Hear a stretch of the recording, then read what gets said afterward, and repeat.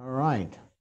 Recording in progress as per the relay of the machine. Sounds like she might be related to Hal. But let's not hold the sins of her relations against her. She and Siri alike.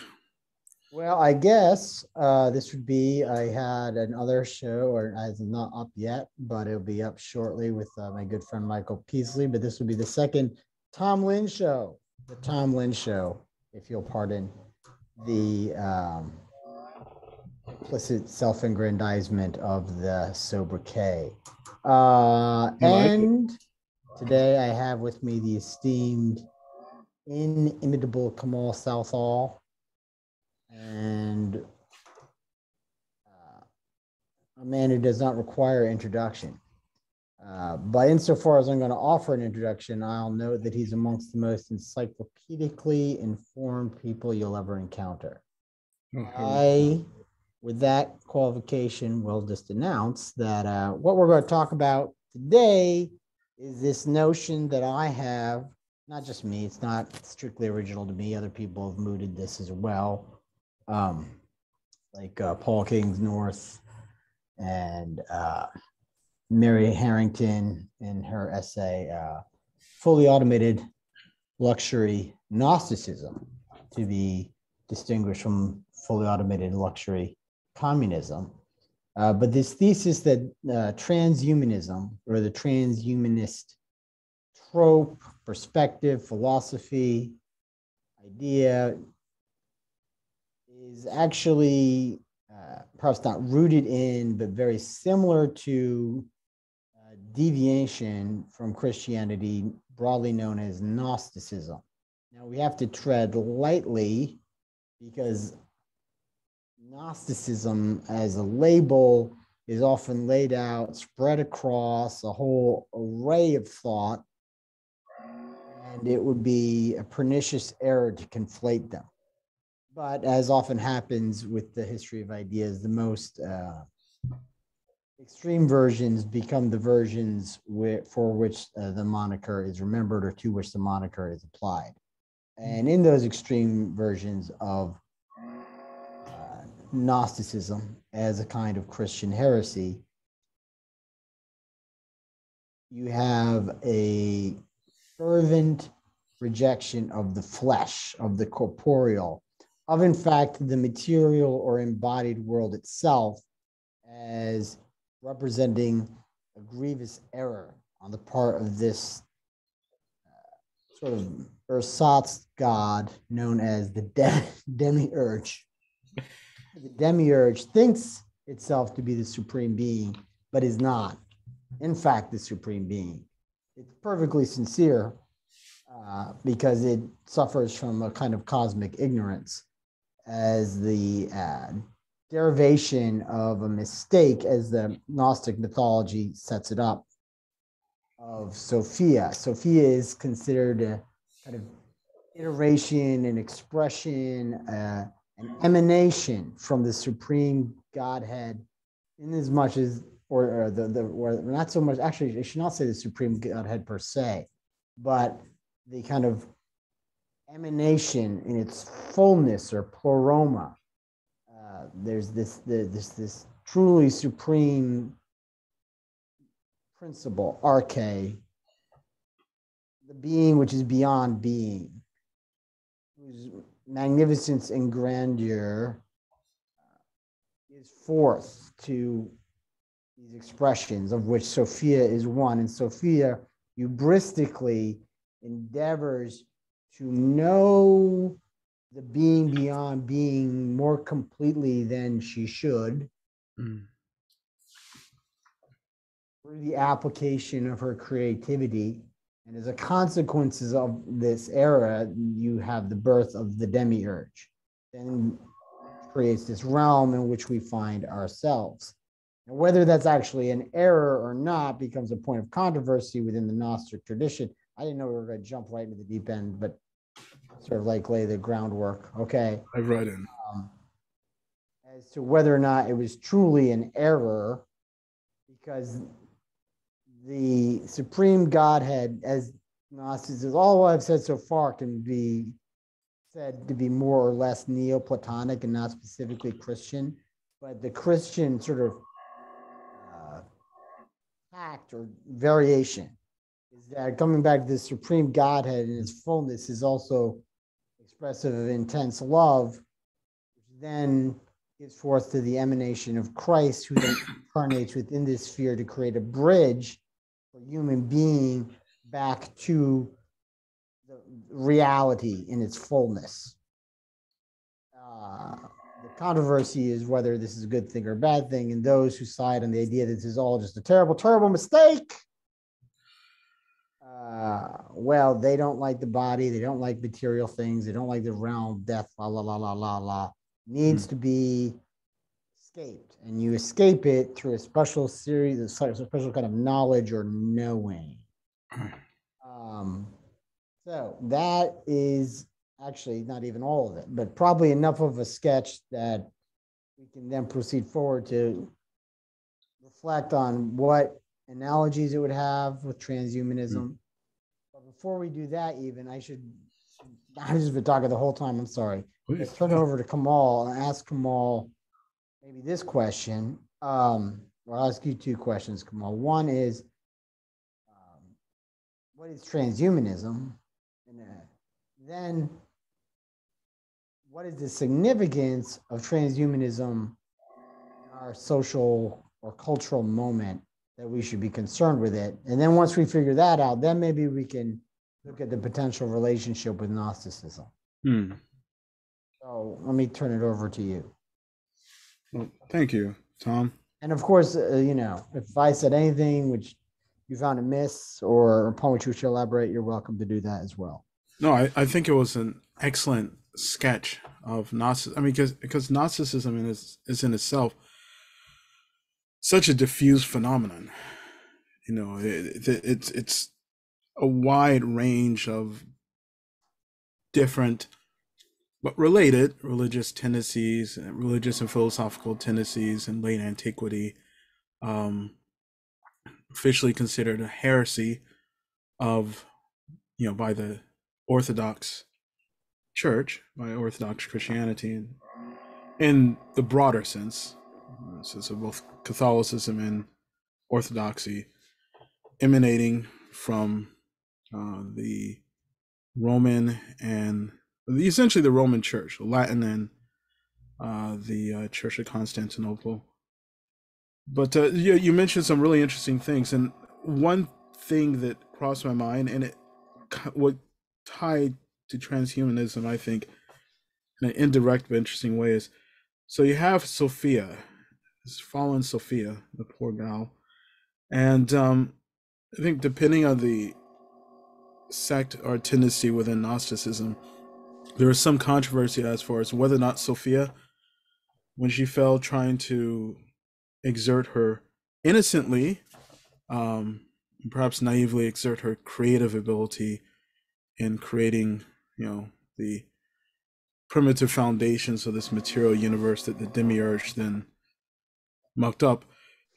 I think there's one idea that Sophia died, that she was destroyed. And so you, myself, all of us, we are divine sparks of that aeon that is Sophia, this aeon that was an emanation. Yeah. Yes. I left that part out. Yeah. Oh no, it's an ocean, it's just impossible to cover everything, but I find that rather interesting because, then we're all little sparks of the, in the Gnostic view, we're literally, in their view, sparks of the divine nous that emanated out and into poor Sophia. Now, in one account, she is destroyed, and so we are sparks from her destruction, and the demiurge shoved us in these mindless, soulless apes, and here we are in this rotting flesh. It's rotting flesh. This clay cage. This horrible clay prison. And other notions, Sophia survived, and as an act of mercy, and pity on some of the horrible ape-like beasties that the demiurge created, she herself breathed this spark from her, these divine sparks that were of her, and her, of course, from the great Right. pleroma up Right. above, Correct. and so either way, our human souls in Gnostic belief, we are sparks from Sophia, either by her living act of breathing into us, Mm-hmm. or somehow from her destruction, her shattered remains.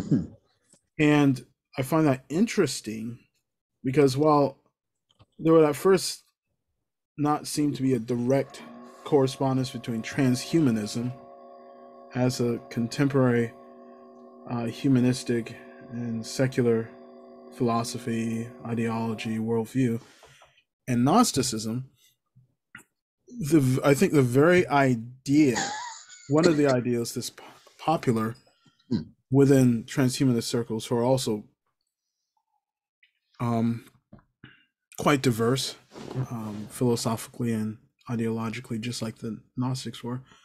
But this idea of mind transference, or uploading the mind into the machine, which not all transhumanists believe in. Some believe it's possible to literally upload our consciousness, the essence of who we are, that is trapped within our physical cages, this within the limitations of biology, and it can be liberated by uploading it into the great quantum mainframe. We will live our simulated lives out in, and it's. I think if someone of a transhumanist persuasion were listening to this, I mean, they would no doubt quibble considerably, because there's a lot of diversity within transhumanist worldviews, and I think sometimes some critiques of transhumanism makes a cartoon out of it. So just my understanding of transhumanism, please correct me if you think anything I'm saying is of error. I see transhumanism as um, essentially concerning the self-directed evolution of the human species in order to escape or transcend, because transcendence is a very important notion in this. It's implicit and explicit, to transcend the limitations of biology. So, in the um, Darwinian worldview, from which, well, more from the neo-Darwinian synthesis, which Julian Huxley was incidentally very important in developing, and in a certain sense, transhumanism um, goes back to Julian Huxley, Sir Julian Huxley, in the name. He coined the name itself, and many of these ideas are floating around for quite some time. You see popularizers like H.G. Wells in the early 20th century, and many other futurists um, positing this idea of an evolved humanity in the future able to do immense things and essentially becoming gods. So Mm-hmm. whereas And I Gnosticism, mean, they are not shy about using that sort of language. They will say things like, "We are creating God or new gods." They will explicitly.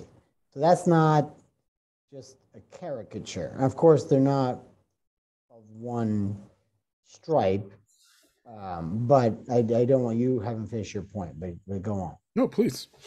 I mean, you're right. That's a very good point. Um, and I don't think it's a caricature at all, because that language, yeah, it's often found throughout transhumanist literature and in transhumanist discussions and discourses.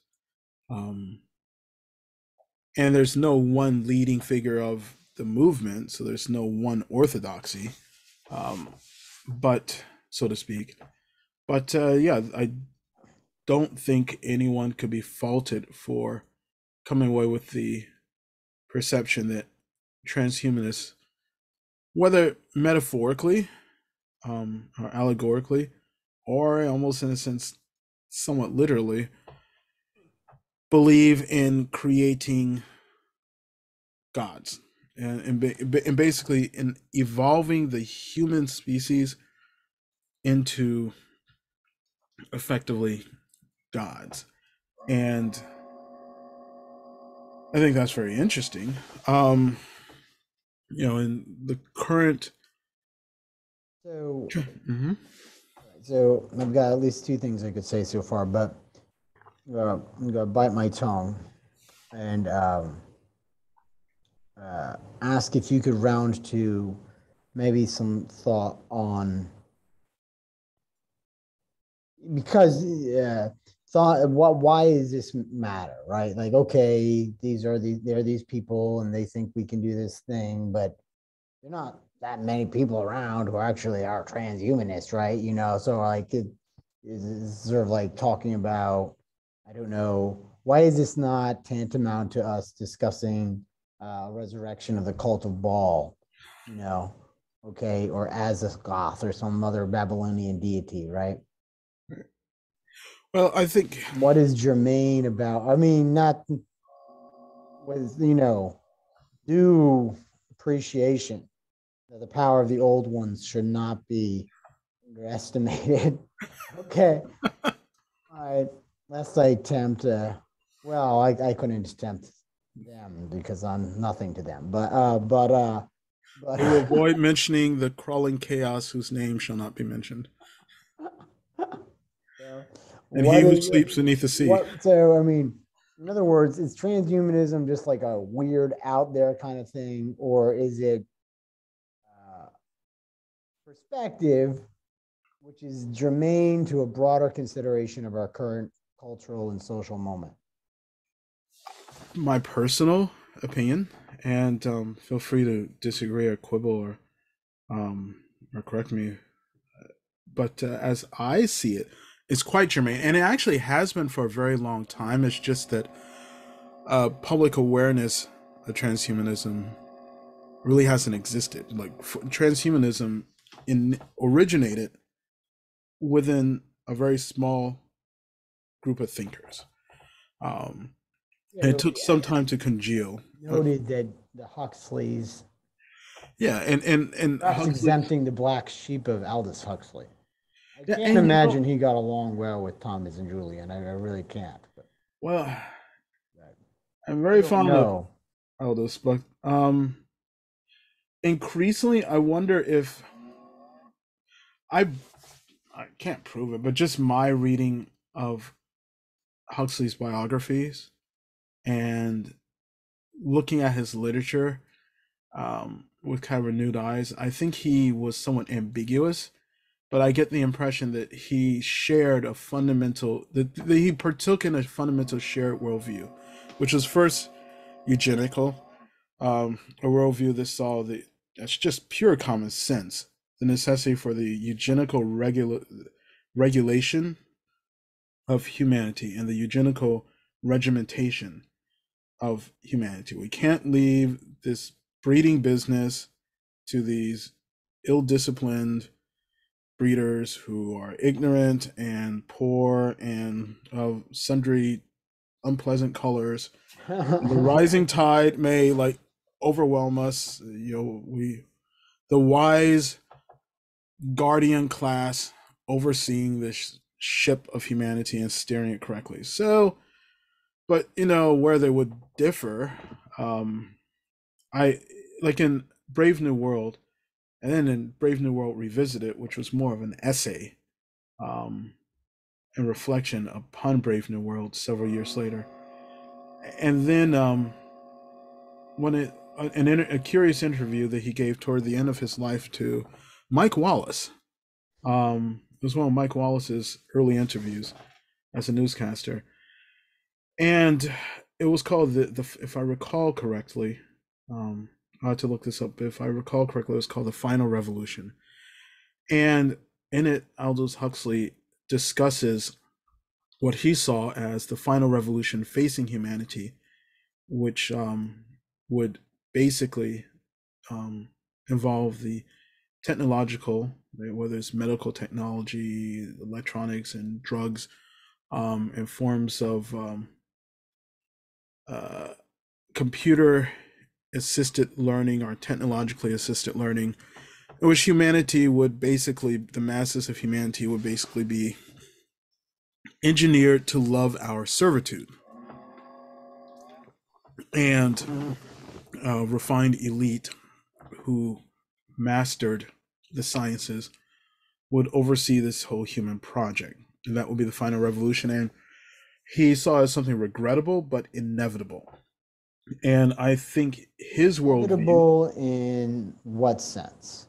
Inevitable in the sense that history itself is just the outcome of certain natural processes that we are vain to resist, or inevitable in the sense that there was a quote unquote moral necessity to enacting this project.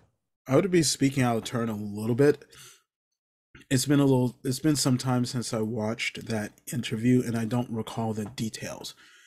But my impression, the impression I took from it was that he saw as more of a factual inevitability, that there were people working on these things. He was familiar with these people, which of course he came from these circles of scientific and technical prowess and philosophical and academic, the upper echelons of British academic and intellectual society. So he moved within these circles. His brother, Sir Julian Huxley, who was one of the founders of UNESCO and its first executive director, if I recall, that was his title. But essentially, he was the first head of UNESCO. And of course, in UNESCO's initial charter, it explicitly states that the question of eugenics was absolutely vital to UNESCO's mission to examining the question and problem of eugenics across humanity. So Julian Huxley and his brother, as I see them from my reading of their literature and biographies, definitely differed, but I think they shared the same fundamental worldview. I suspect Aldous Huxley thought it was kind of bad, and though inevitable in that this was the direction history was moving in, one might as well warn humanity, okay, this is where we're going. Let's think about this and not rush too fast and too blindly into it. Whereas I think Julian Huxley was thumbs up. So, yes. Go hit that. To sum up this part of it, like my impression is that Aldous Huxley was quietly critical of eugenics and the broader sort of Weltanschauung, which sort of grounded eugenics, or worldview, which grounded it. Whereas you are suggesting that he would countenance eugenics, but simply more conservatively than would his brothers. That's the impression I get. I mean, but you could be almost, your take could be quite right. I just, when I read, when I've read Huxley and Brave New World and so forth, right? The whole gist is difficult for me to reconcile with a mind that would be in favor of a eugenics project, in part because you look at the universe of Brave New World is horrifying on its face. Yes. And then also when you consider that a lot of his fictional work is almost a kind of expose as to the petty immaturity of the British elite, right? Mm-hmm. If you look at Point, Counterpoint, or Zaza and other works of his, what you have is basically a demonstration that these people who come from very privileged universe behave like like school children. They're most the most sympathetic characters in Huxley's novels generally derive either from the working class or are considered deviant members of the ruling class. I would agree. Yes, that's so in as much as the eugenics movement, which was a very large part of respectable intelligentsia in the early 20th century, conceived of itself as something that was going to be managed by the elite, self-identified elite. It's hard for me to believe that Huxley was on the same page. Aldous Huxley was on the same page with it, given that he had sort of seen these people for what they were, namely that they're just people, okay, and like all people of mixed, virtue and vice. I think However, is somewhat tangential, right? I don't want to go too it's far. fascinating. It is interesting, probably worthy of greater exploration. I guess also I have to admit that I like seeing him as like the black sheep. I think he was. No, I do think he was very much a black sheep within his milieu and family. Julian, for example, founder of UNESCO, their position was frank that, a lot of people just had to go, forced sterilization. Yeah, but in fairness to Julian, in fairness, he did. I think he did, particularly after the Second War.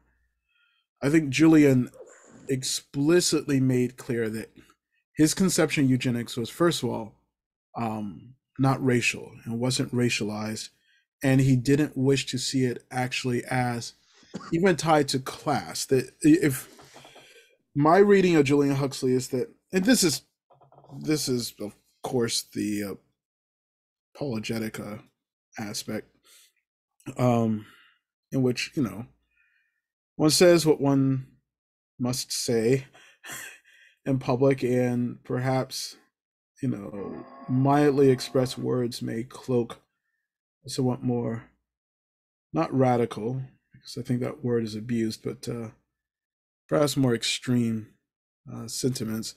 But Julian Huxley did seem to want to find a solution in which, in his mind, for the better good of humanity, which leads into transhumanism, we have people who are born. If I were to be generous in my understanding of Julian Huxley's position, charitable, then I could maybe say that he was an expositor of a revised Platonism. That he was taking the myth of mixed metals, as I think it's sometimes called, something like that. You find it in the Republic and in other.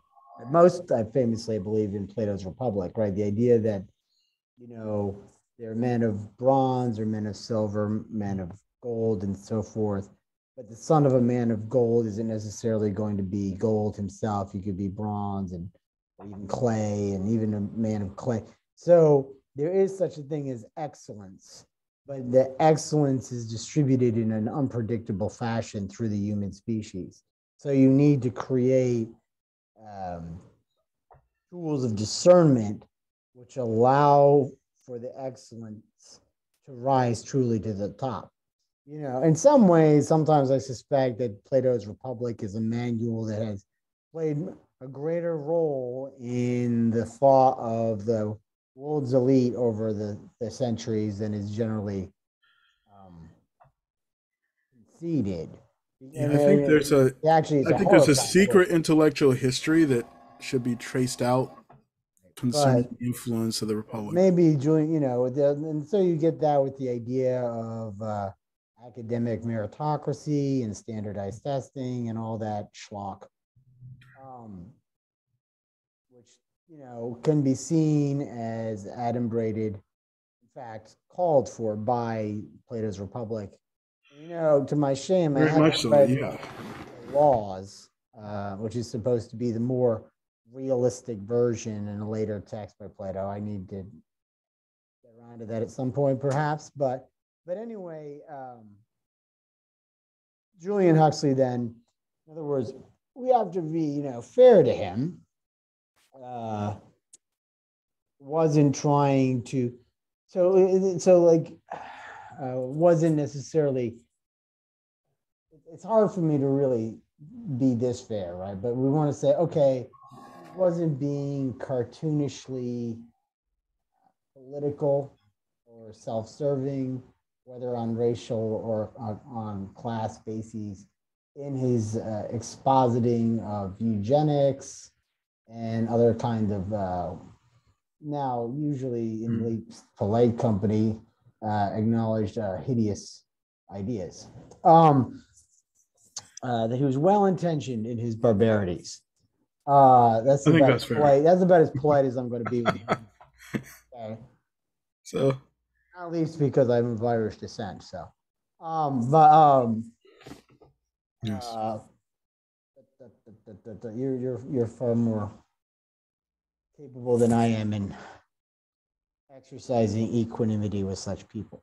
No, Um, there's a virtue in calling a spade, not to abuse a cliche and but like, here's the thing. putting Here's like the thing. What is that? What is the story that people, before we get to transhumanism, what is the story that is told by people who think eugenics is a good idea? What do they tell themselves so that they can go to sleep at night?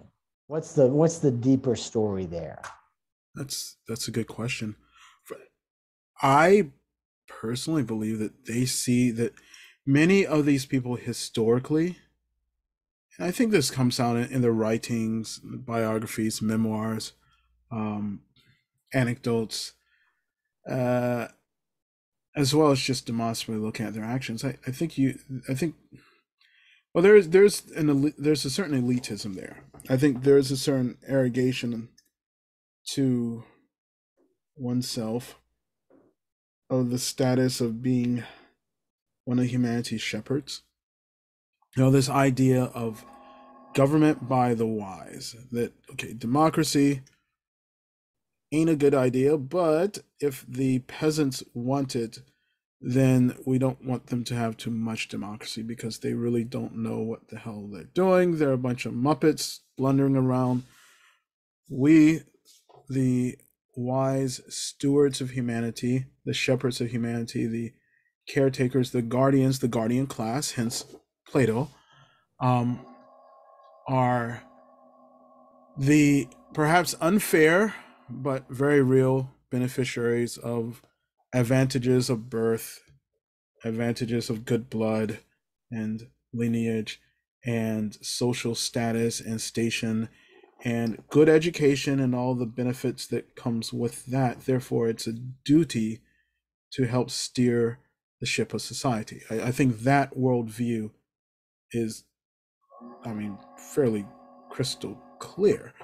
That there is a dominant minority amongst humanity Mm-hmm. with the, I guess you could say, the right stuff, the capacity to lead the human herd away from destruction. And that maybe it's a dirty job, but someone has to cull a sheep now and then, because if the sheep, I would blame Malthus, but I think this is a really it's an It's a essential step aspect. beyond Malthus, I think. Yes. All right. I mean, I mean, power elites, ruling classes throughout all time have saw themselves as the wisest and most capable. Yeah. And it's, one of these special children delusions that people like to indulge in. And when you have a lot of power, you can indulge in it. And at a certain point in British history, there's quite a bit of money floating around and a lot of intellectual progress. And you could actually afford to have thinkers examine these sorts of subjects. Like, we have too many coal miners and mill workers, and they keep dropping like flies. And what are we going to do about it? Well, rather than ameliorate their conditions, maybe we should just make sure they don't breed as much, because then they'll overbreed us and they'll destroy this whole world project that we're undertaking. I think that's a caricature. I admit I'm reducing this to an absolutely cartoonish level, but I think the cartoon illustrates the reality that people. It's a compression of a tendency. Yeah, and I think I mean, it is a tendency or a broad set of tendencies. It manifests differently in different people, but even like, it's even today among very progressive and liberal and open-minded people, occasionally one hears some just gobsmackingly awful comment concerning like, I don't know, handicapped people or Well, breed too much or just I wish it was more infrequent than it is. What you find, in my experience, is of lately over the past few years, anyone who deigned to vote for Donald Trump has demonstrated by that an incorrigible ignorance and hazard of personality that should be quickly hemmed in. Yeah, that's the sentiment sort of coming forth from the liberal elite segments of American political discourse. Yeah. So it's an example of that. That's a good example. These slack-jawed, tobacco chewing, red state dwelling, trailer park inhabiting, first cousin shagging, illiterates voting for this absolute cretin. And not to steer this too far into politics, I most certainly did not vote for Trump. And I would not vote for Trump in the future. And I am not a supporter of Trump, but it is crystal clear to me that whatever flaws I see in that man and in his movement, that he's at least someone who should, like, he's a political actor amidst political actors who should not be reduced to absolute caricature, nor should his followers, because they have views and opinions and desires that are quite valid and important to them. And I mean, just as a simple fact, I mean, well, there's this kind of presumption. I mean, there seems to me a very difficult, a very hazardous presumption part of the large swath of the liberal class that the only real problem is that people aren't listening to them. And so disagreement is quickly conflated with malicious stupidity. Yeah. Now, I mean, of course, one can find exceptions, but that's a tendency that I see. As a person, incidentally, from what I would consider to be hard left political tradition. That is to say, I am avowedly to this point an anarchist and what they call in Europe a libertarian communist. Okay, or at least that's what I have been. Right. Distinct from, of course, not to interject, but distinct for the benefit of the viewers, distinct from the American definition of libertarian with a capital L and the notion of anarcho-capitalist, and this sort of completely different, the libertarian tradition of radical socialism and anarchism. I shouldn't have. Bakunin, not Max Stirner. Bookchin, yes, not Rothbard. Okay, so, but look, let's we got to get back on track here. Okay, sorry. I want to come back to the transhumanist connection in a moment, but I wanted to add what you were saying in terms of the story behind eugenics, like what people tell. There's another sort of deeper story about, I think, the relationship with the world, okay, and what we can do with science. And we could almost just go and be Baconian or Cartesian about it, where for Descartes, in any event, science was a tool that would give us lordship and mastery over nature in order that we could expand our pleasure, abate our pain, extend our life, perhaps even flirt with immortality. All that's actually pretty explicit, even in the discourse on method, or you know, or you can be Baconian, as in Francis Bacon, the writer, not the painter, and say that through science we can attain a kind of new power over the world. But in either case, what is implicit is the suggestion that the world is structurally deficient. And if we know the constitution of the world well enough, we can remedy that deficiency. That is, we can fix the universe. And that is the conception of science, which we find at the birth of modernity, and which I feel is in the background of eugenics. Eugenics is just one example of this notion. Another example would be the hubristic aspirations of geoengineering or atmospheric engineering. The idea that we should, you know, take an aggressive stance on weather modification, which might sound at first blush like that's tinfoil cap stuff, but let me tell you what, boys and girls, there are people in Ivy League institutions that are trying to formulate ways in which to interact with and modify the atmosphere precisely to control weather.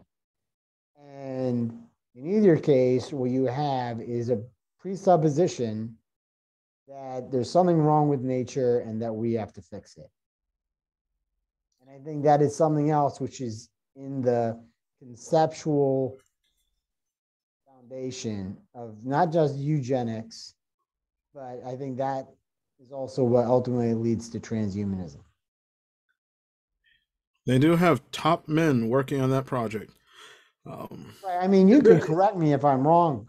You know, no, I mean, while I'm but personally skeptical of the degree to which weather modification on a large scale basis in a stochastic system of system, even that, well, actually the language I'm using, it's like I'm channeling Bacon, and nature is not a system, as I believe Goethe once said.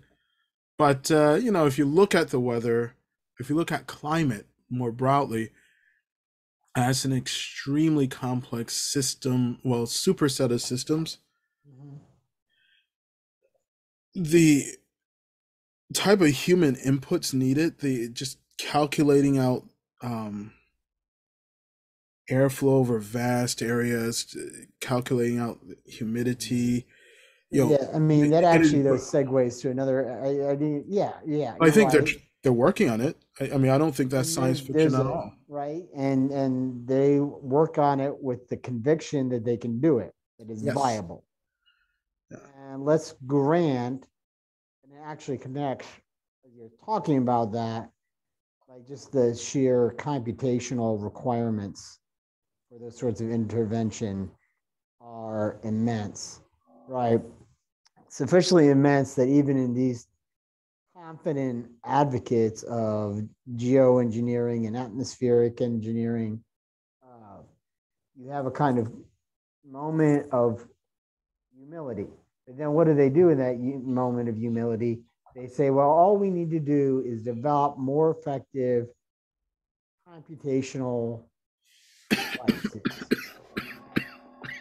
What is that? That is the golden calf of artificial intelligence. Okay. Leading us back to transhumanism. Right. Yeah. So anyway, I've been talking a lot. I'm sorry, Kamal. So let me. Oh, no apology needed. I'm enjoying it. It's enlightening. You made some amazing points. There's you brought up Baconian aspect to the intellectual genealogy of both contemporary science and also the contemporary scientific project, with great humility, because I am not a scientist. I am not as scientifically literate or as numerate. I'm just going to say something. Like to be, but I'm just going to say something right now. Okay. All in which science consists: the application of well-disciplined, deductive reasoning. The notion that we should be certifying people having some kind of esoteric potency because they happen to have some acquaintance with a specific domain in which this method has been applied, I think is a grievous error. There is no one of ordinary human intelligence who is incapable of developing conversancy in any domain of physical science within 2 years. Okay? I'm going to say that right now. Not 4 years? Take the log out from the feet of this geography of scientists. Okay? They're fucking people. Yes. Some of them are very smart, but they're still just people. Okay? So do not genuflect before their utterances. Not to genuflect before the robes, the white lab coats of our civilization's new priesthood. No, but just that I got fired up. I simply preach that gospel. I simply, I simply personally wish that I were more conversant with the physical sciences, particularly physics, because I think actually, it could shed a lot of light into some of the. Okay, so by and large, if you look at transhumanists, the whole transhumanist scene, you see something. A scene that's primarily occupied by engineers of various sorts, like neurologists, cognitive scientists. Their conception generally of the state of cognitive science and where we are, and as far as understanding consciousness and human intelligence, their humility compared to some of these, pop transhumanist icons, it's like night and day. The actual real, but again, not deflecting to them as priests, just as people who have a particular competency. They're normal people like you and I. They just spent 4 years of undergrad, 2 years master's, 2 or 3 years, doctorate, a few years postdoc work on a very narrow field, and so they have a competency there, and I respect that competency, and I wish sometimes that I possessed that competency and that I pursued that path. But our destinies are strange, and 24 hours in the path, day. and they take the path they will take. And I'm not saying that they don't have competency, to be quite clear. I just think that what's happened is that the competency has been hijacked by other cultural tendencies, and that they do now constitute a kind of priesthood. Yes, they're not bloody priests, although they do wear a very special garb in movies and TV shows. Like you have that whole white coat effect. Someone shows up with a white coat. People have been conditioned to just have this very predictable pattern of deference to someone who shows up in a lab coat.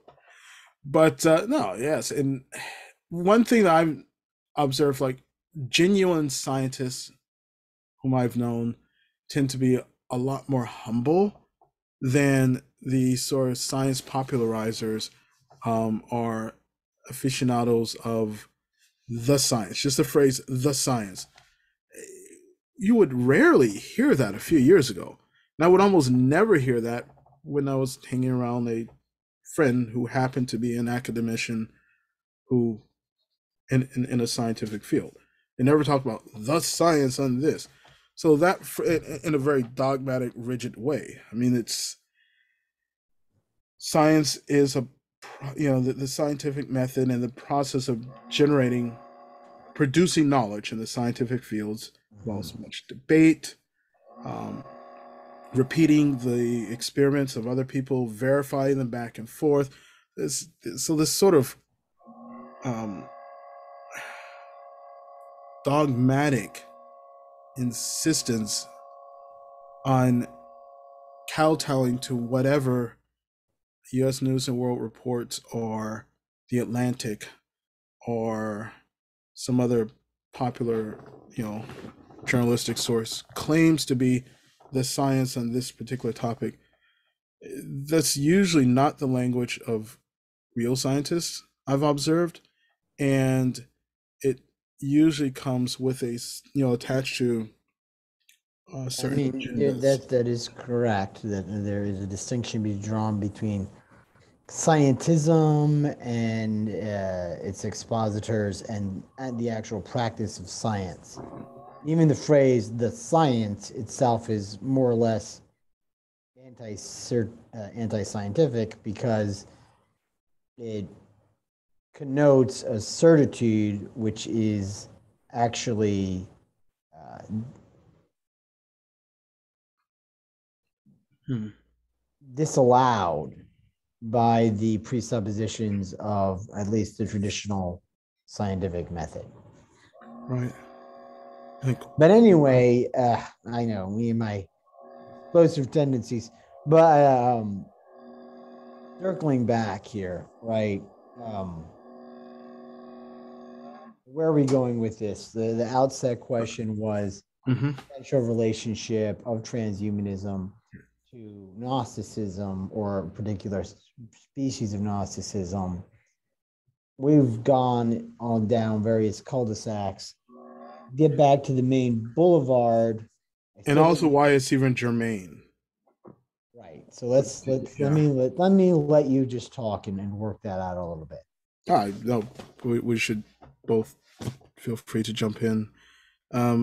As I see it, it's quite germane, and it's so the question transhumanism is quite relevant because at this present moment, very world for people who are very powerful in a worldly sense are focused, obsessed with, interested in, um, and avidly pursuing, in many cases, various avenues within transhumanism.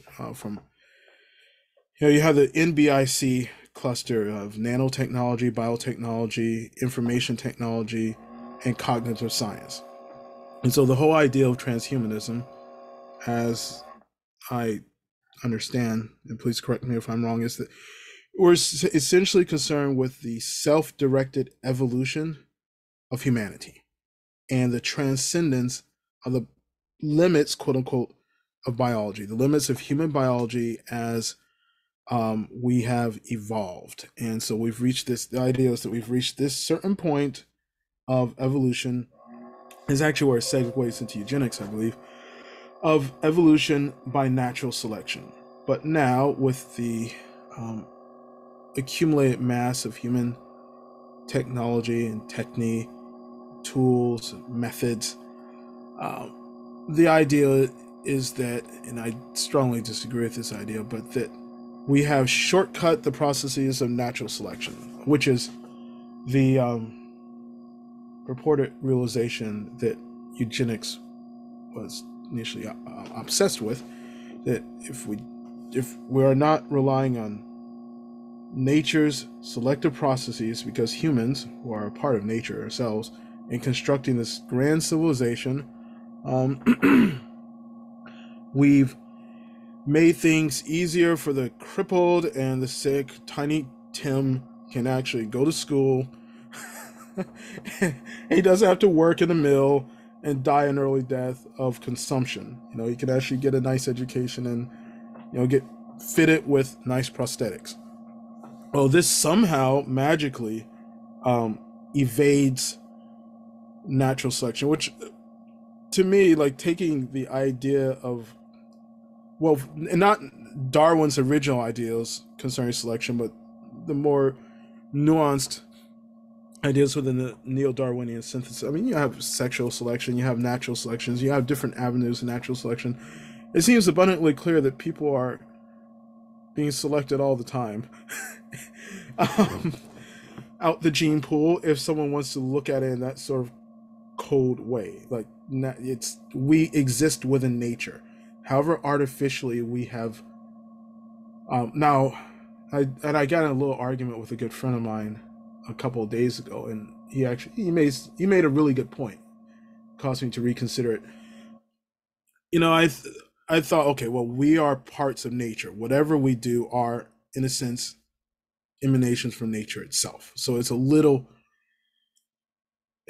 cute and high and mighty to posit the idea that we humans are completely divorced from nature, so much to the point that we break the whole function of natural selection because we are intrinsically part of nature itself. But we have, particularly in the last 200 years, massively constructed this sort of artificial edifice of non-organic, my friend argued, and I think he was correct, of non-organic cruft on the earth. We've ripped metals out the bowels of the earth, modified them. We've taken the black blood of the earth, oil, and spewed out islands of plastic in the Pacific. And so we have modified the natural world in very dangerous ways. So yes, okay, there's artifice there, but who's to say that that's not also part of a process of natural selection, from a Darwinian sense? So the whole idea that humans, this idea, and I'm not going to argue that, but it's something I'm wondering. But certainly 200 years ago, 180, 170 years ago, 160 years ago, Charles Darwin and his cousin Francis Galton are sitting there chit-chatting, and Thomas Huxley, T. Huxley, Julian Huxley's ancestor, are sitting there and they're sipping their tea and eating their crumpets, tea looted from India by the mismanagement of the East India Company. And they're coming up with these ideas, and Francis Galton supposedly runs with it. It's a very naive way of looking at the world, and so one could almost excuse eugenics as it was conceived of then from a bunch of extremely elitist, abnormally elitist, early mid 19th century Englishmen. And I won't say British because they're English.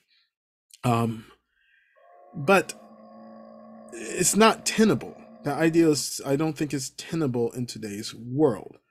And the central presumption of transhumanism, and that we, humanity, need to suddenly take control over our own evolution as a species, is self-directed, and that the way to do it is through this artificial stuff that we use to break natural selection, supposedly, to begin with. The ideals, they don't cohere in my mind.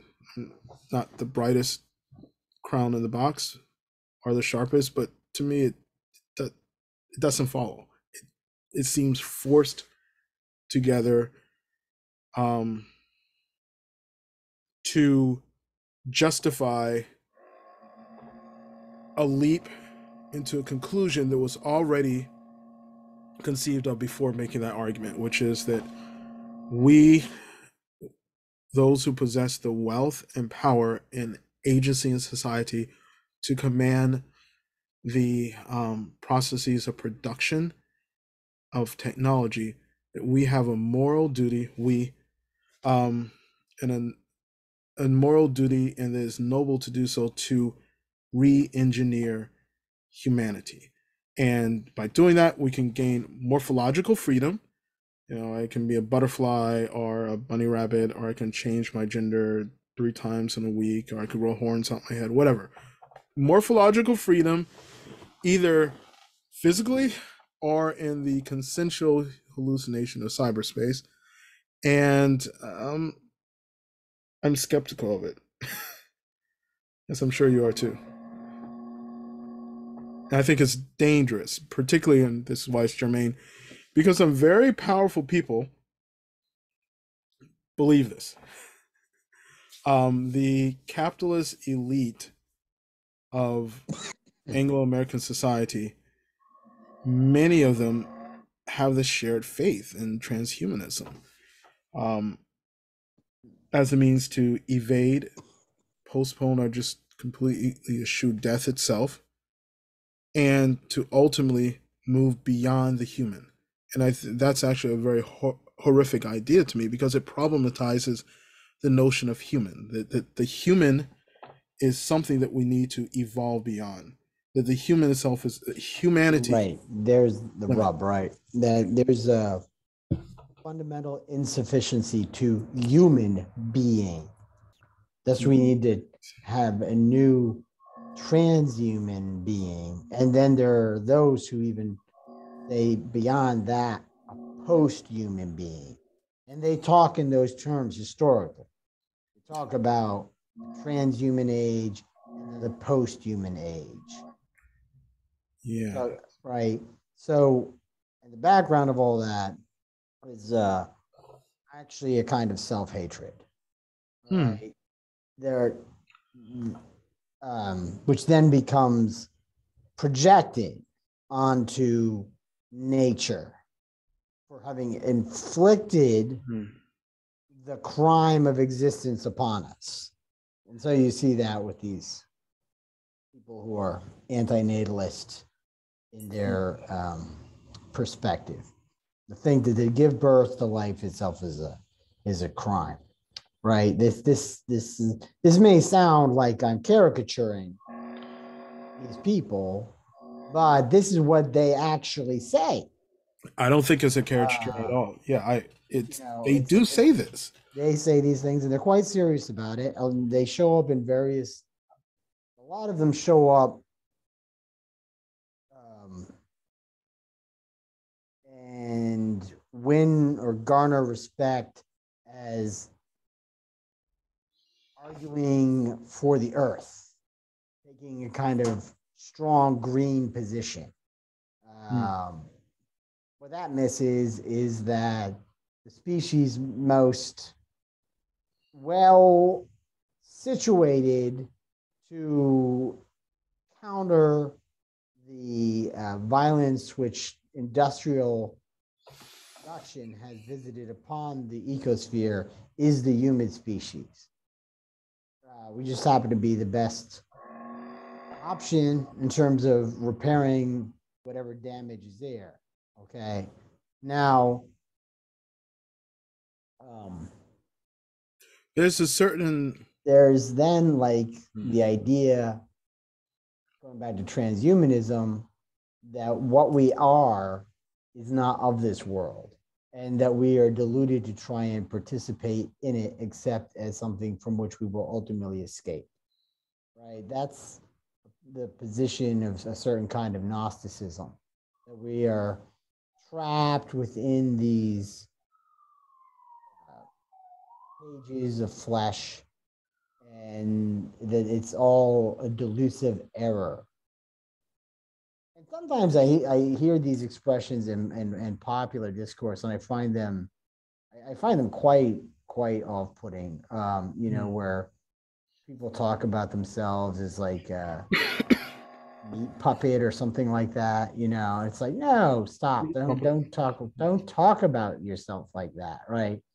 But that's almost even worse, right?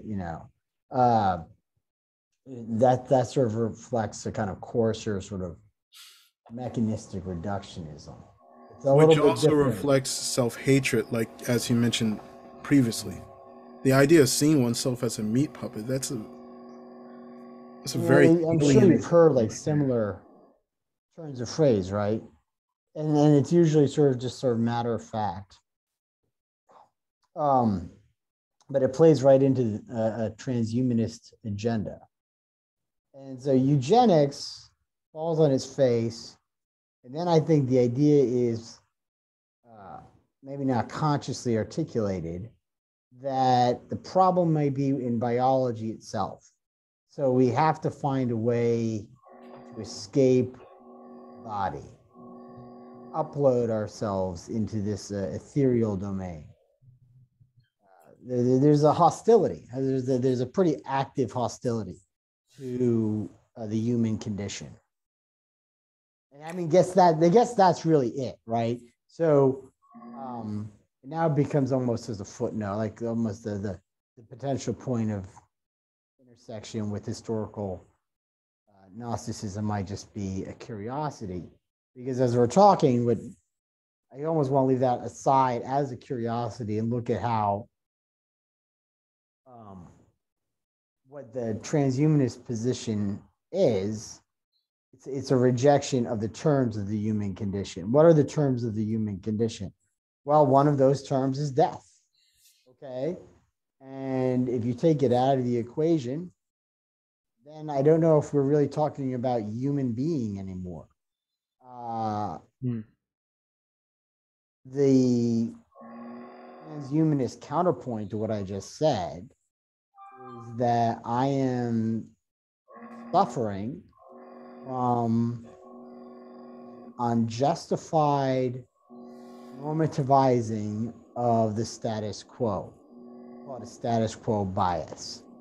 Because death has always been around, I'm assigning a normative status to it unconsciously. But this isn't actually to be warranted. That would be the transhumanist counterpoint formally, and my response to that would be that they have failed to interrogate their own experience, their own firsthand experience. Because that's the one thing about hedonically charged quality of such transhumanist languages I've encountered, is that it doesn't really take what it is to be alive that seriously. What do you think? I agree. Pardon me, I'm sorry. And however, perhaps sorry. Mm-hmm. Oh no, I mean, perhaps where we can then return to the question of its analogy with certain Gnostic deviations is through the question of what is the spiritual implication of transhumanism. well, I think before looking at that, just addressing what you previously said. So I do wonder.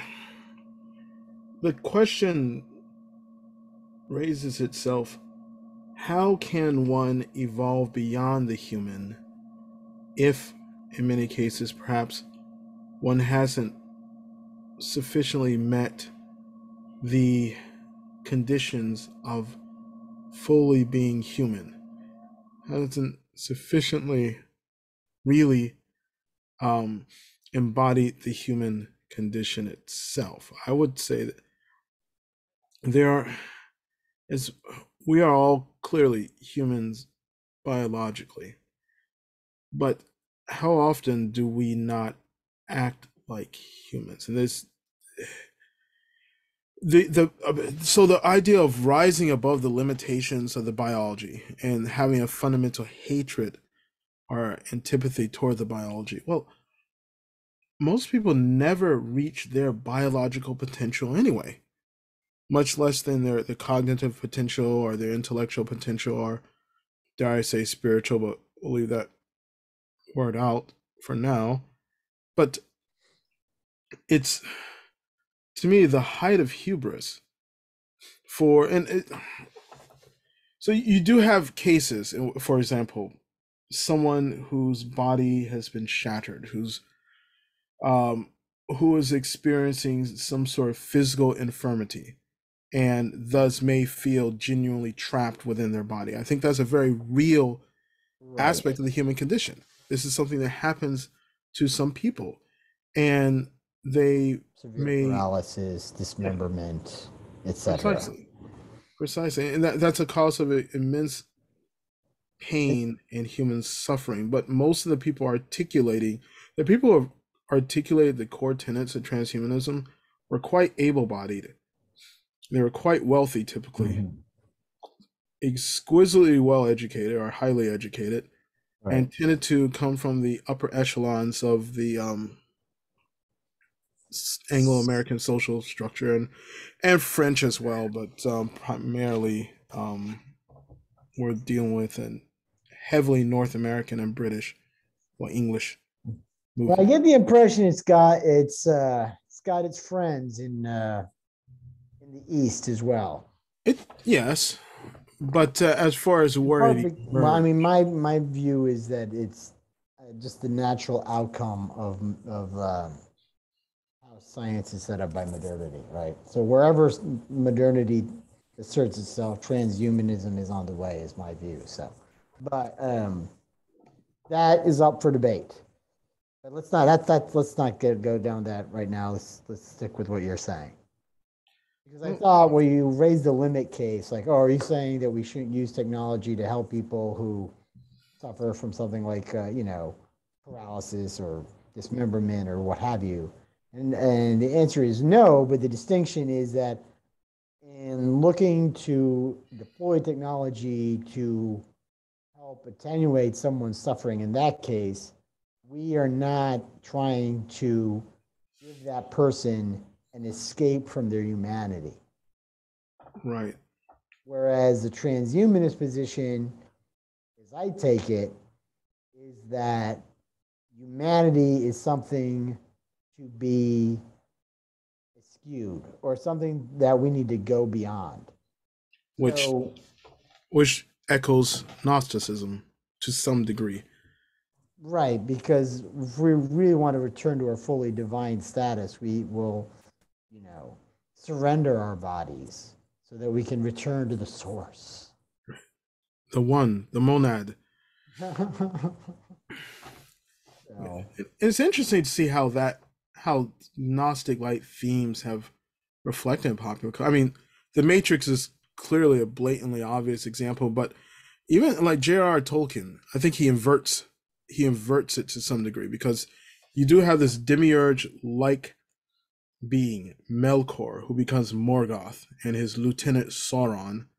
Um, and you do have, I believe, the term the Ainur, the angelic, quasi divine like powers that somehow emanated from the one creator, and by their singing created the physical universe. So you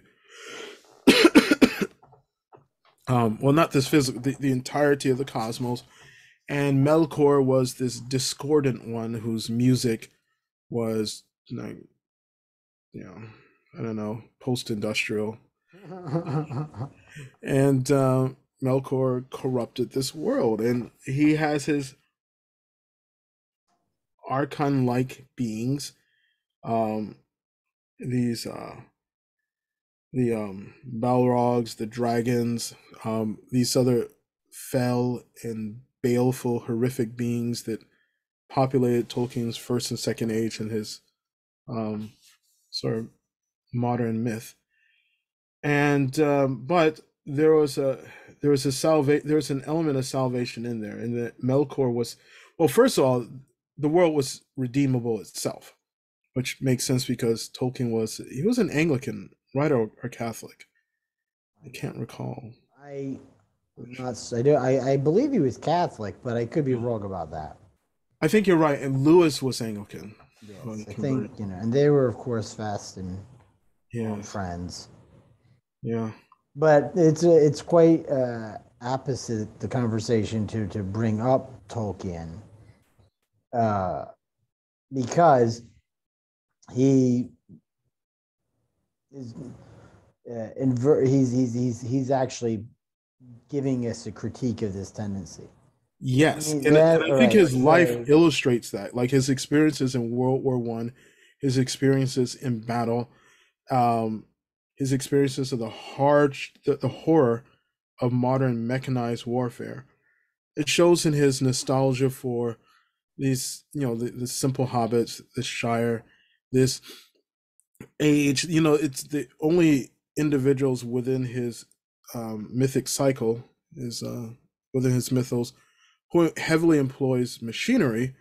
Saruman, this artificer, this right. Saruman, this fallen sorcerer, who I think you could maybe not to go into bizarre cul-de-sac, but in some ways, Saruman is very much a transhumanist. He's like the transhumanist of Middle Earth. And I think in some ways Sauron is as well, but Saruman is a more of a tragic figure. He tries to craft a new type of orc, for example, the Uruk-hai. And the original orcs themselves is a bastardization of the nature of these elves. They were corrupted, um, twisted into this mockery of their original form. And then Saruman, being the clever technologist, he sets out and he's going to make a better orc. He's going to make a trans orc here. um, and he does, and it doesn't end up well. And I think Tolkien implicitly is not only embodying a critique of some of the more destructive aspects of modernity and of the project of the mechanized society and empire, but I think maybe I'm reading too much into it, but I think implicitly there's actually somewhat of a critique of Gnosticism So within. that really is the question then here, right? Like, what is wrong with Gnosticism? Good, good point. Um, the idea of salvation by gnosis, by knowledge, is a very seductive one. Um, but I think the not being not a Gnostic myself. And we do need to be very careful again because there are all kinds of Gnostics, right? That's true.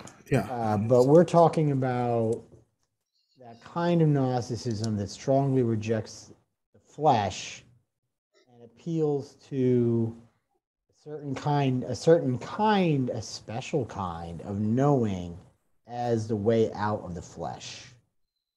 Okay, we could call them the techno Gnostics. It almost sounds like a band name. So, Or at least the first um, record. Of, I think there was a explicitly the technical. Marcion album. Yes. Um, to some degree, I think there was within this whole Gnostic milieu, I think there was you have these tendencies coming out of late antiquity, and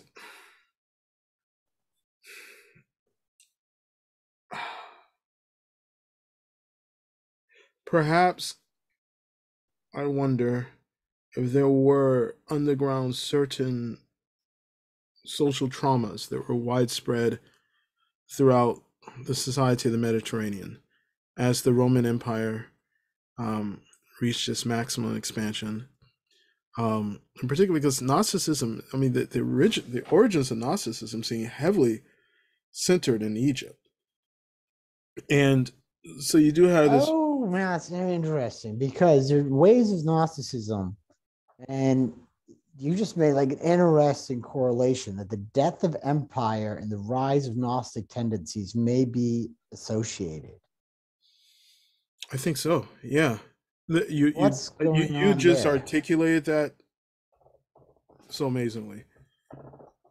I mean, look. You had the conquest of Egypt by Alexander, and then the breakup of his empire into these satrapies. You had the Ptolemy dynasty, and so Egypt is under foreign rule for hundreds of years prior to, excuse me, the death of Cleopatra, the last queen of the Ptolemies, who is a Greek.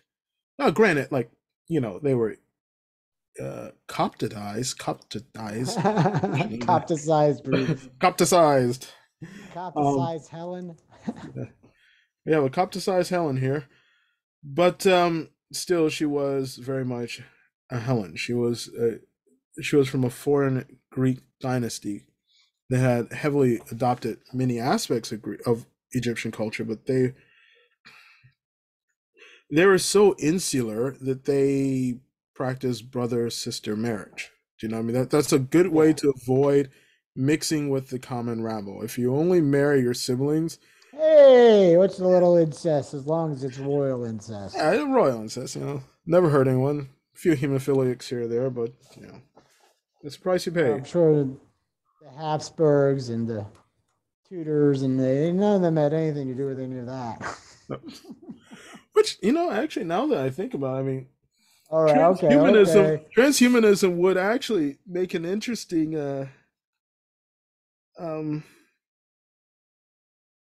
well, I won't go there. We got to stop before we go down this rabbit hole of sexual deviancy and can get quite unpleasant. I've already exposed myself by suggesting that there is such a thing as sexual deviance. But anyway, no pun intended. We're not speaking of literal self-exposure here. But so association between the decline of empire and the rise of Gnostic tendency. Yeah, the Romans stepped right in. What's the spiritual problem with that tendency? Where I was going with it, what I was thinking about is that the kinds of Gnosticism which we have, which concern me, they seem to be trying to eliminate the role of faith in one's spiritual pilgrimage. Because if you have the knowledge, if you have the knowing, if you have the formula, if you have the principle of transmutation, right, just as easy as baking bread, right? 1, 2, 3. What do you know? And that, to me, I suspect, is the root error in Gnostic narrative. I think you have something there. Yeah, I think that also connects, I think, to the transhumanist seduction. They're trying to take the element of risk and the element of faith out of our life. But I really think it's also interesting to explore sociologically the correlation between times of imperial decay and the ascendancy of ideologies like this.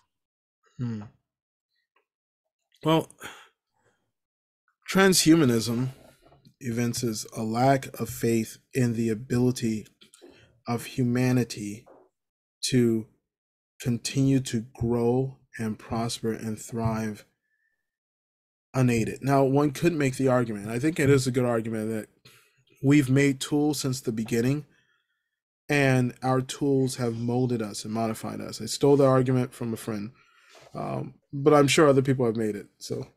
But there seems to be something different about modern technology, but that's another conversation. I think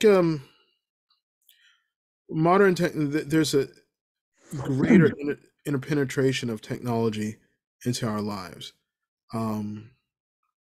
There is something definitely quantitatively much different about the role of technology in our contemporary life, but also maybe there's also a qualitative difference in how technology is molding our life now. But we are adapting, not exactly functionally.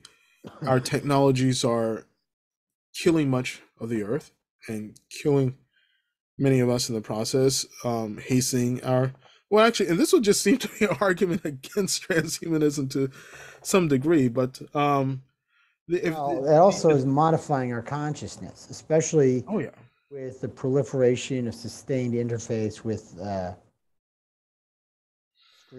screened networks. There is a palpable, demonstrable modification, and I will say a dereliction of human consciousness, which is transpiring as a consequence of digital technology. take the example of reading, the increasingly video focused, and of course, like there are compensations and benefits, like YouTube right now, Zoom, these sorts of video devices. They enable a degree of communication at a distance and fellowship and um, transmission of information and certain experiences that were not as present. And to some degree, I won't say video has become increasingly democratized, but we've come a from, yeah. It's a lot different from these centralized model TV, movies, or broadcasting one message to the masses. Yeah, this is something to be taken up in another conversation, because I'm actually attracted to the proposition that broadcast media is structurally anti-democratic. I would agree, yes. And I'm getting this from this cat, Gunther Anders, who I only discovered recently. He was a Hannah Arendt's first husband, right? Yeah. His notion is that with broadcast media, instead of the relationship we have with the world being dialectical, it becomes unilateral. The world is something we receive, and there's no more interactivity. There's a loss of friction. Right. But that's for another day. Though it does relate to the current conversation, insofar as that technology and its deployment is an integral part of the transhumanist project. Indeed.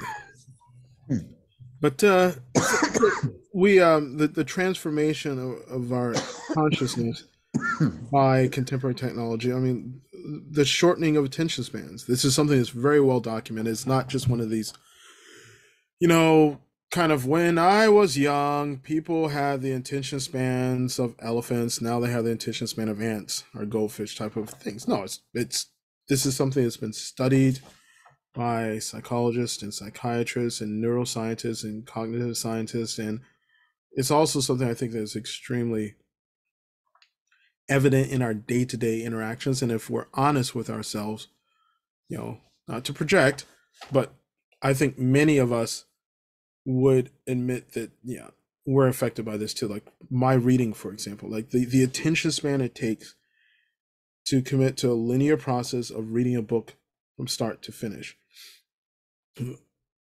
Within the last few years, it's become very difficult. Absolutely. Yeah. Absolutely. And then the other thing, and it shows up in different ways. Like you say, oh, well,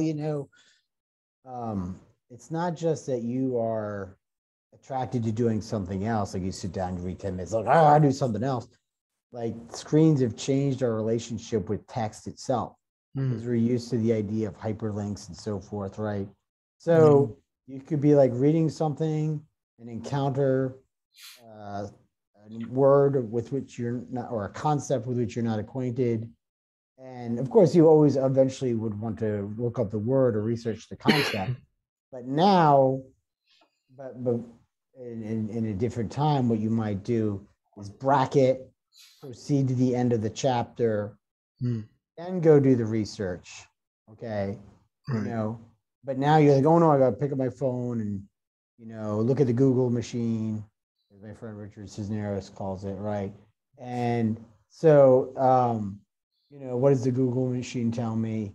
And it impedes your continuity of engagement with the text, and makes it more difficult for your mind to accomplish the true understanding and synthesis, which is accomplished through just that raw engagement without having to step away. And also, like in my own case, what I find is this temptation to be doing more than one thing at once all too often. Like instead of just watching a program on television, while I'm watching the program, I have to suppress the urge to not simultaneously look at my phone and play a game and just allow the program to drop into the background.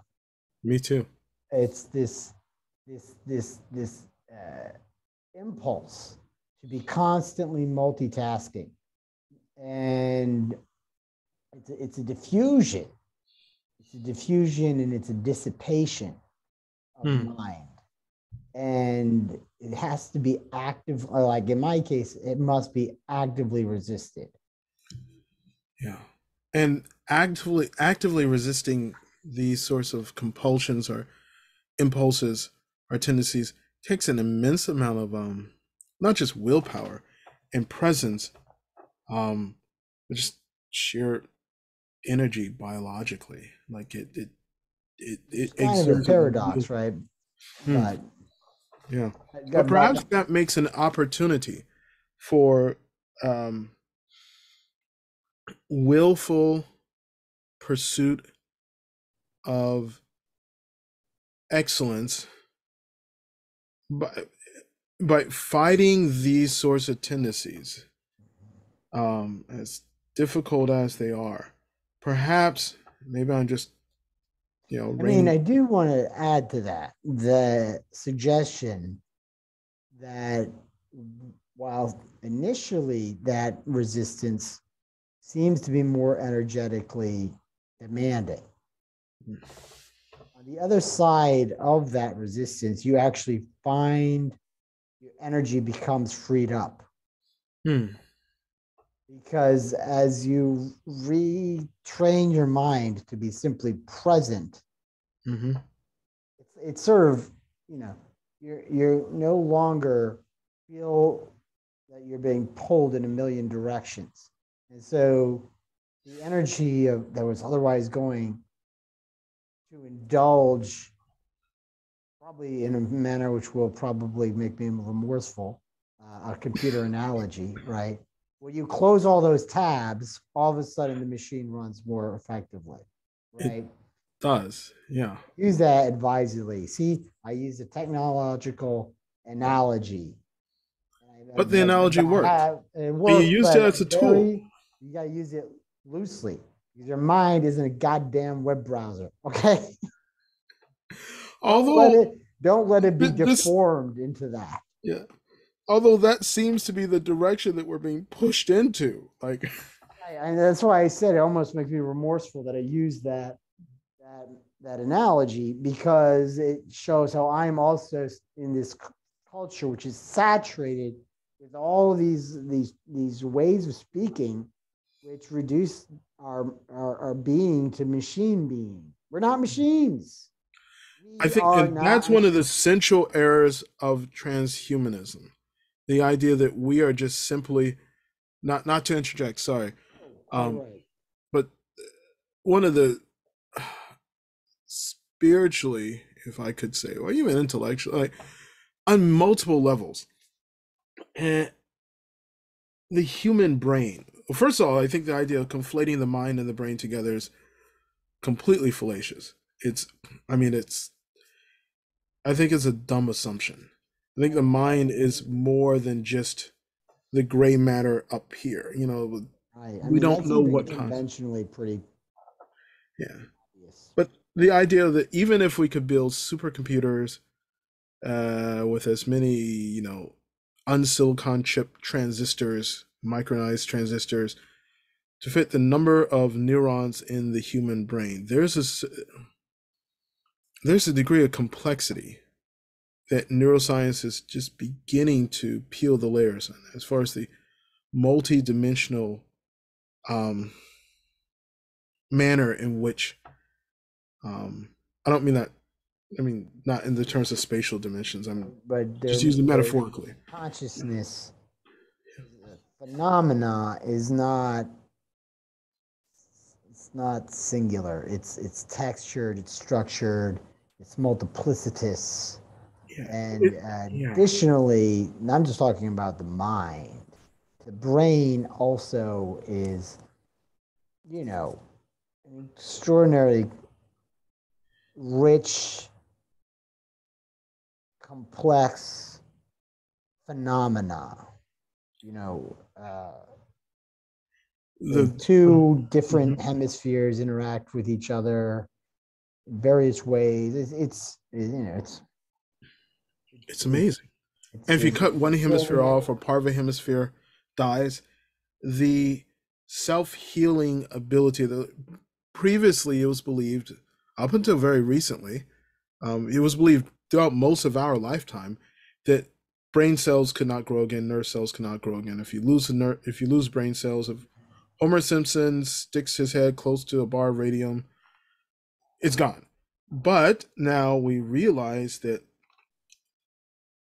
um, neurological tissues, nerves, um, brain, the brain stem, the nerve cells do have an ability to regenerate. Not only that, but the brain itself can, and it's a mechanical metaphor, but quote unquote rewire itself. It can create new neural connections to get around. reconstituted. Yes, which with the next 50 years of information technology research, of building smaller and faster computers, of increasingly micronizing components, of coming out with new clever ways to pack more components on Right. a sliver of silicon. We like the metaphor of comparing a modern computer to a human brain, taking that metaphor seriously. Demeaning, actually. It's extremely demeaning, and it's And it says something about our culture that it wants to exalt a machine over the mind and the yes, brain. the mind and the brain that the transhumanists want to transcend is more complex than the most complex computers we have today by several orders of magnitude. And we don't even fully understand what the brain is doing. We don't We understand barely what, begin to understand. yeah, we're I shining the flashlight into the forest, and we've seen a few feet along the path, just using a metaphor. And one group of people are enthusiastically assuming that we will map the entire forest in 5 days at night with a small electric torch, and then we will rebuild this forest, re-engineer it better. It, right. to me, it's not just hubris. It strikes me as a little insane, with no insult to people who find meaning in transhumanism. It's just Well, let me say it may not. It's minimally. It is incredibly naive philosophically. yeah. I should not have said insane. It is an extremely It doesn't naive. even have the dignity of insanity. you know. Yeah, But I mean, obviously I'm being openly polemical. I mean, there is a madness to it, though. There is a madness, all right, where they talk about conquering death right. as something worth doing. We've been going there for about shoot, we're going to up on we're about an hour and a half in. So I think Yeah, how maybe we far do you should want to go?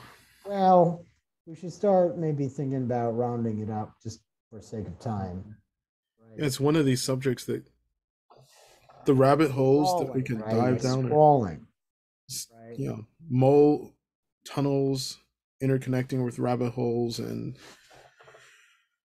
sewage tunnels as well, because there's a lot of really manky, stinky thought or stuff that passes for thought. And this is okay. And I think both of us were kind of feeling our way towards this, there's a demonstrable tendency within transhumanist circles, not the broader masses of fans and people who subscribe to the philosophy or worldview, but the actual, I hate using this contemporary term, but thought leaders and influencers, quote unquote, the high priests, the high priest.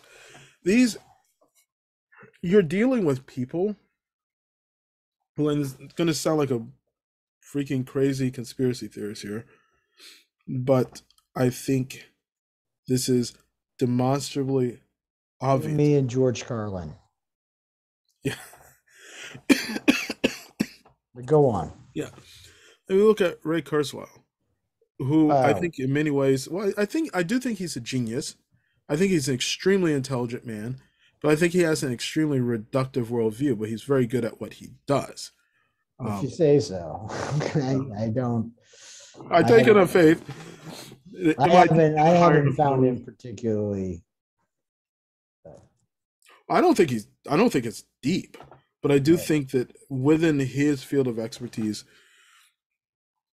he has a competency within the specific narrow field of his expertise. There probably. I mean, what was his claim to fame? He did something with ASCII, didn't he? Or early sound processing. That was it, wasn't that? He did some kind of code work in terms of being able to code sound and used in some music software and things like that. Yeah. But beyond that, he also possesses, I think, an extremely good understanding of the contemporary tendencies within computer science. And I don't want to take that from him. But, right. Okay. I mean, maybe he does. But I do think. I mean, part of the reason I'm skeptical of Kurzweil is that I could not get 40 pages into Singularity is Near, as I recall in the book, without having to put it down in virtue of the fact that it was already saturated with multiple engrossed factual error. Not philosophical error, not argumentative error. He was just citing things that were factually incorrect at a rate which I could not respect. And so there you have it, right? Right. Who knows? I mean, you know, you can have, there are other people, I think, other, like there's a guy, actually, I was like horrified by the stuff that he was writing, but if you were looking for a strong man instead of a straw man, I think Ray Kurzweil. Sorry, Ray. Sorry, I can't. I'm going to hold myself back. Hey. I almost said something that would be a little unkind. All right. But I think a really effective advocate for transhumanism is this guy, Nick Bostrom, Bostrom. Yeah. And he's a clever cat. But there is a flatness to their world, a lack of depth, which I just find honestly enigmatic. That bothers me a great deal, and it's. I mean, maybe it's a subjective call on my part, but I have observed this as well. I mean, it's one thing to be extremely technically adept, right? At some narrow,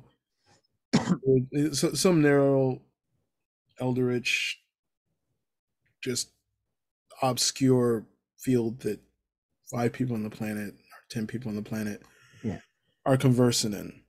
But that sort of cognitive prowess does not equate depth. And depth of being, depth of thought, a depth of understanding the human condition, hence flatness. I would contend that only someone who hasn't understood the human condition in its broadness would want to transcend it. The rich ocean of potentiality that rests within the most humble human, the most humble man or woman born in the um, lowest station of life and subjected to the worst grinding conditions that would rob people of the ability to actualize the possibilities that many of these transhumanists, being born from very special wombs, no doubt, um, within very special stations of life, and thus benefiting from advantages which many people have not, which is not a crime. I think and I hate calling it woke because it's a misapplication of what wokeness originally meant anyway, but these sort of um, chasing down privilege that increasingly substitutes for any like intelligent conversation on the left, any sort of real engagement within um, questions concerning capitalism, the distribution of capital, questions concerning the plight of the working class, questions concerning the uh, the So elite. extracting, Yeah, sorry, go on. really, yeah. So you were going with, and we kind of got pulled off because talking about Kurzweil, Bostrom, specific transhumanist advocates, but there you're about to highlight a tendency amongst those advocates. Yeah, that there is a shared participation in of these people in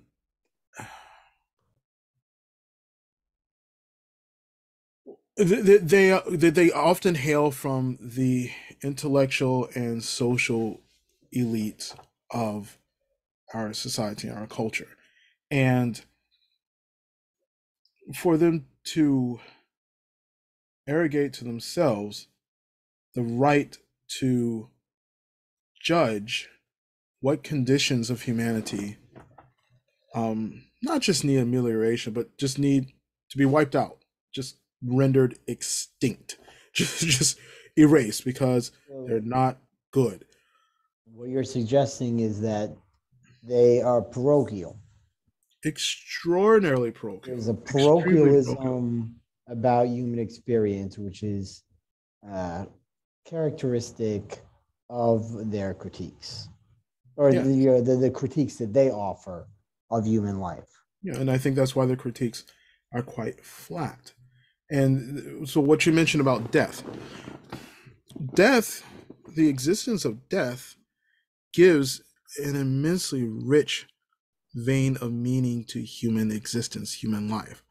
The existence, the fact that we are all facing a clock that's constantly ticking down, um, adds a dimension of urgency to human action that I think is more of a gift, uniquely among the great apes.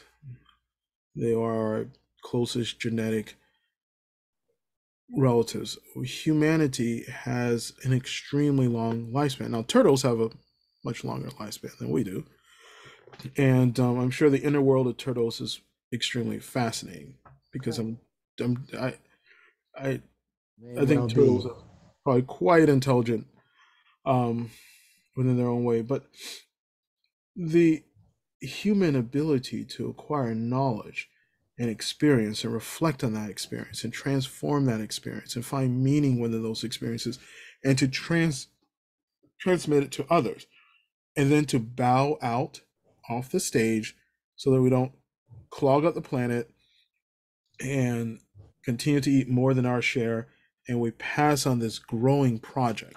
You see, I think the thing with transhumanists is that the privileging of the individual cloaked in the name of protecting the species, helping the species of humanity evolve beyond its limits is really just about certain people, I firmly believe, just being afraid of death, not wanting to die, and wanting to continue to, rightly so. I mean, who doesn't love life? But I think they lay on rather thickly in implying that the benefits of transhumanism, if we reach this singularity that's been prophesied by these techno priests, the ideal that these technical processes and products will be evenly distributed among humanity, I think it's extremely naive for anyone to assume that.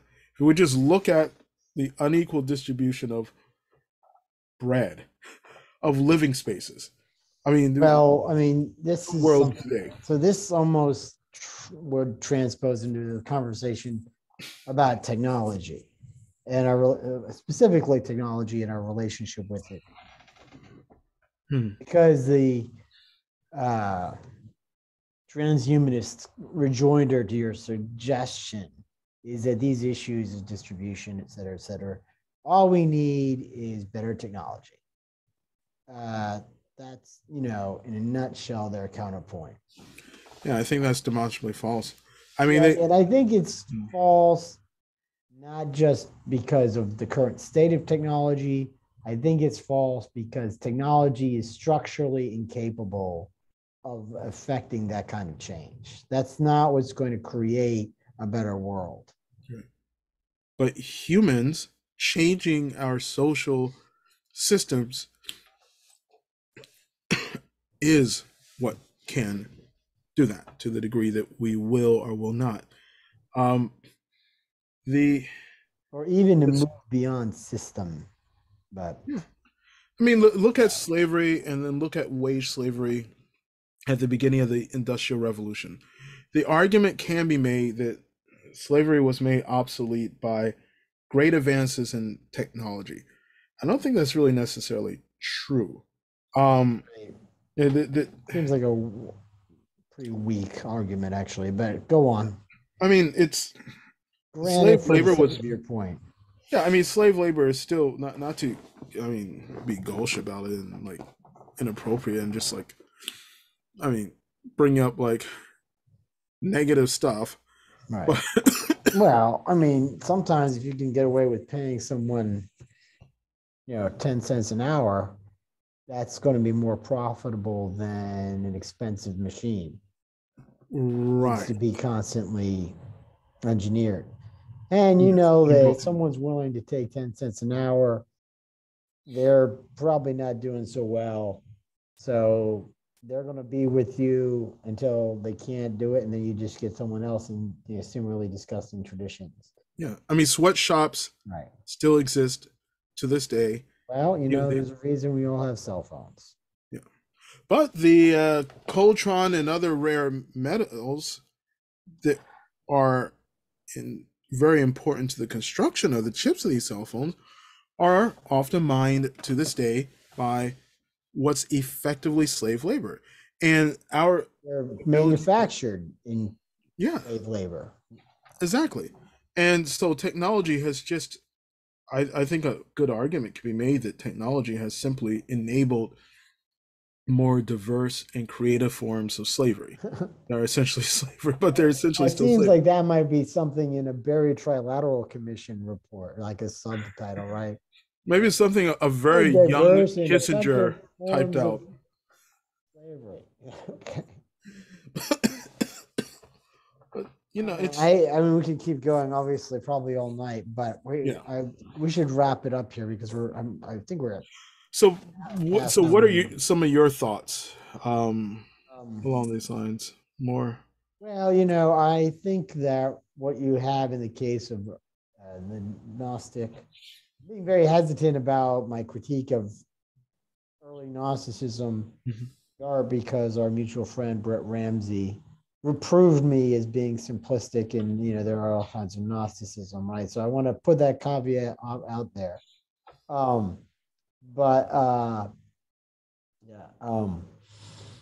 He had a good point. Yeah. Right. So But the thing about those sorts of esoteric forms of Gnosticism is that they are fundamentally evasive. Hmm. They are, in my mind, a renunciation of the task of life. They invite us to live in bad faith by denying the necessity of faith in one way or another to the constitution of human existence. I'm being existentialist here, right? I'm being pretty explicitly existentialist in my framing of the matter. And I'm also going to take that critique and then turn it and say, this is also what's going on with the transhumanist project and the relationship it wants to establish between human being and technology, is that it's evading the task of human existence and compelling us to live in bad faith and pretend to be something other than what we are. That is, radically free beings confronting the circumstance of facticity and finitude. And that's very existentialist language. Let me just add to that I'm not an atheistic existentialist. Okay. I'm sort of more theistic existentialist in that the exercise of that freedom within facticity is most fully realized by establishing a relationship with some kind of transcendence. What that transcendence is, we can take up at another junction. But those are my thoughts in a nutshell in terms of the conceptual core of the issue at hand. But what about you? What are your closing thoughts here, Mr. Southall? I mean, I'm in agreement. And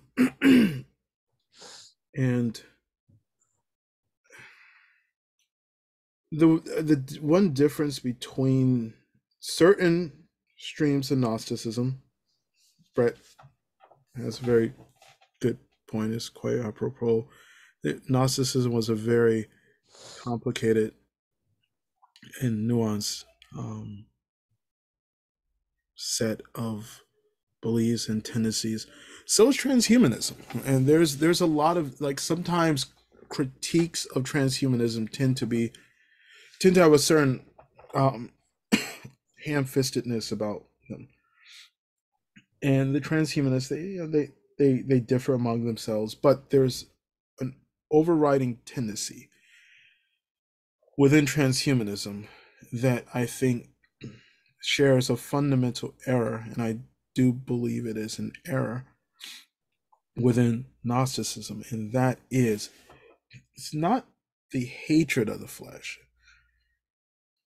it's not the hatred of the world and its challenges, but rather so much, but more the seeing of the human condition and the human situation and the human embodiment within this world and the wholeness of the human being within all of our physical and emotional and intellectual and spiritual, just manifold aspects, and seeing that wholeness as something that's broken and that needs radical fixing, and seeing the world in which we find ourselves embodied as fundamentally broken and evil. And I think that's an immense error of perspective. It is a perspective error. It's, one sees certain relative evils and then I think blows that out of proportion. Someone could say, "Oh, it's easy for you, Kamal. You've had a fairly comfortable life." Well, no, I haven't. But I've had a life more comfortable than some people, yeah, and other people have had lives vastly more comfortable than me, and that's sort of like calculus of who has experienced more misery in life and thus more deserves the right to see life as pure rubbish and evil and unredeemably broken. And not to get too theological, but as a Muslim, there's also, like, for me anyway, there's a fundamental difference in perspective in that, um, within the theology that I subscribe to, there isn't the perception of the world as being fallen in itself. It's not even the idea of man being fallen. It's not implicit in the Quran itself, although that could be read into it, I think, incorrectly. But for me, the world itself is a garden, and we are here, as you mentioned before. There's a certain, whether it's providential or just a matter of pure accident, there's a certain centrality to the human condition in that we are the ones who can best fix the aspects of the world that our predecessors broke. But beyond that, there is an aspect, I think, to humanity in which we are also uniquely placed, not by superiority, not in being apex predators or top of the food chain or something like that, but simply because, certain faculties that we have that turtles don't. Turtles have faculties that we don't have,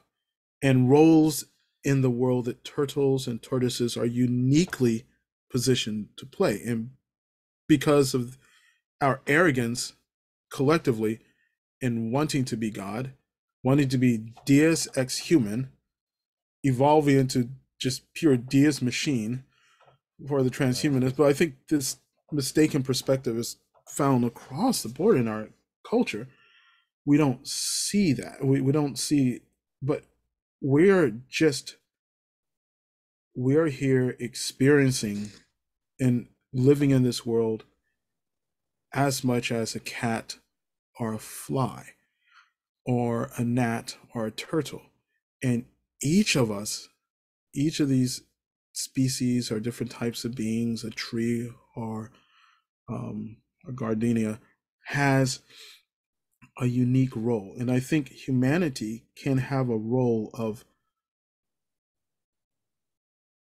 custodialship, of cleaning up the planet, cleaning up the world, and of adding to it, of helping bring out bounty from it, that not for the sake of humans, but for the better sake of the entirety of the world.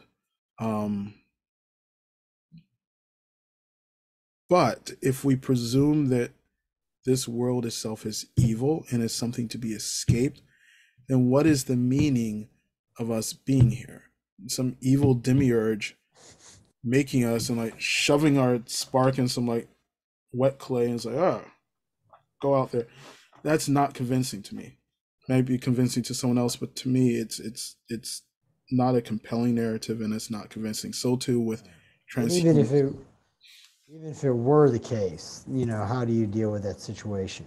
Yeah, there's many ways of dealing with that situation other than wanting to escape, seeing the world itself as a prison. It's just a change of perspective. Why not see the world as a garden? Why not see the world as an immense expanse of beauty and wonder rather than seeing it as a jail? And I think for transhumanists,